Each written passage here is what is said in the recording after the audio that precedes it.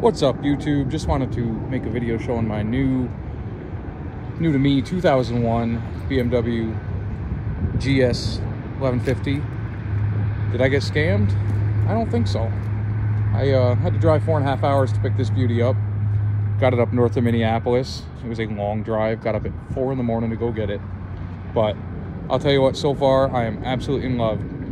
It has very high miles, but I can tell it was extremely well taken care of during its lifetime. 144,802. But you don't get to that kind of mileage without being well maintained. Just a quick overview, it's got some good upgrades. It has Jesse panniers, I think that's how you say it. Got a little bit of wear on them, but I mean, it's a GS bike. Everything's gonna have a little wear on it. The locks work, the locks and latches are in good shape. It has SW Motec engine guard, which has definitely seen a few drops. It's missing a crossbar underneath, so I'm gonna fabricate one of those. But definitely a nice engine guard. Has fuel, looks like it's CPC. Fuel line quick disconnects. So that'll be nice when I take the tank off here to look at the wiring. Has aftermarket PIAA lights with a nice big aluminum bracket. Those are not currently working. The previous owner said that it was intermittent, that you were supposed to hold the high beam switch and they'd pop on, but I haven't gotten it to work at all, so I'm probably just going to wire them up on a Bosch 40 amp relay and a toggle switch just for ease of operation. It's got a skid plate on it all the way down at the bottom. These are really nice bikes. They come with Brembo 4-piston calipers on the front and rear as well. Very solid brakes. This is the non-servo brake model, so it does not have the crappy electronic servo brakes that everyone hates. These brakes are very grabby. It stops really nice. Nice thing, the ABS works too. I haven't had any issues with the ABS not working. I was going about 50 miles an hour down gravel and slammed on the brakes and nothing locked up, so that was nice. Has a SW motor, or a Touratech steering stop, which is nice. I don't know if it's technically a steering stop, or basically prevents your bike from slamming against that lower A-arm or your fork tubes. And then this is the piece de resistance. Has an Olin's rear adjustable coilover that looks like it's just about brand new, and online they still retail for $1,000. So that's something I never would have been able to afford, and definitely a nice upgrade.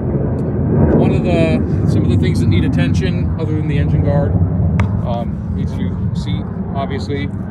The seat latch, I was messing around with it when I had it on my trailer, and for whatever reason that doesn't latch solid anymore, so that's got to be addressed. Back tire, I'll probably need a back tire next season.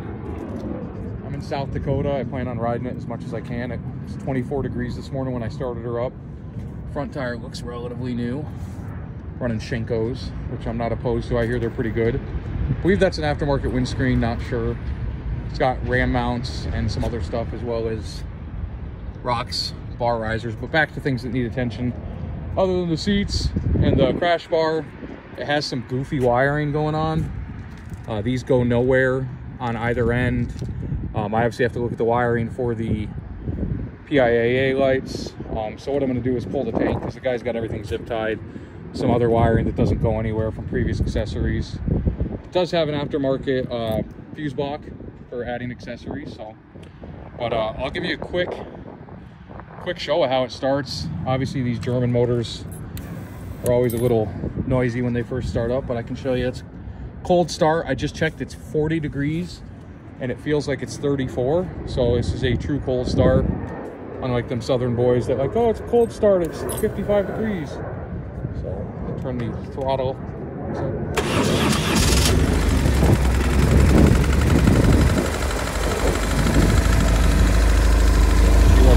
It's actually really quick. I'm coming off an 84 Honda Goldwing that made 94 horsepower, and this bike is substantially faster. Even though it's rated at 10 horsepower less, it's 250 pounds less, so it's basically like taking me off. But this bike definitely gets up and goes. Another nice upgrade somebody did, another nice upgrade somebody did was they put all LED lights on it. Unfortunately, they did not add the resistance to the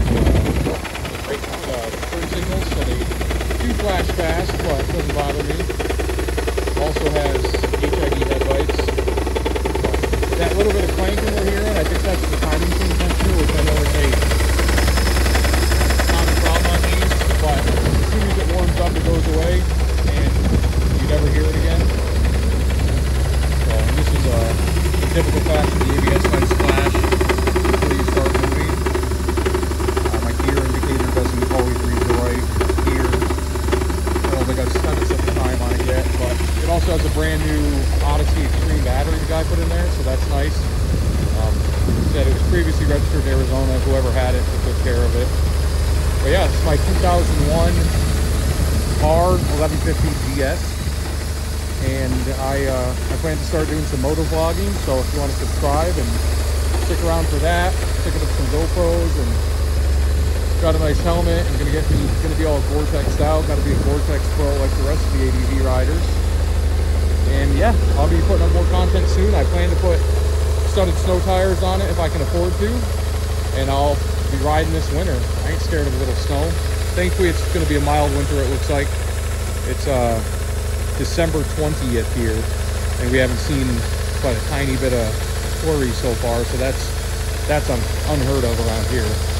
I wish you all a very Merry Christmas. Remember, Jesus loves you, came to this earth and died for our sins so we could have eternal salvation with the Father in heaven. Love you guys, and stick around.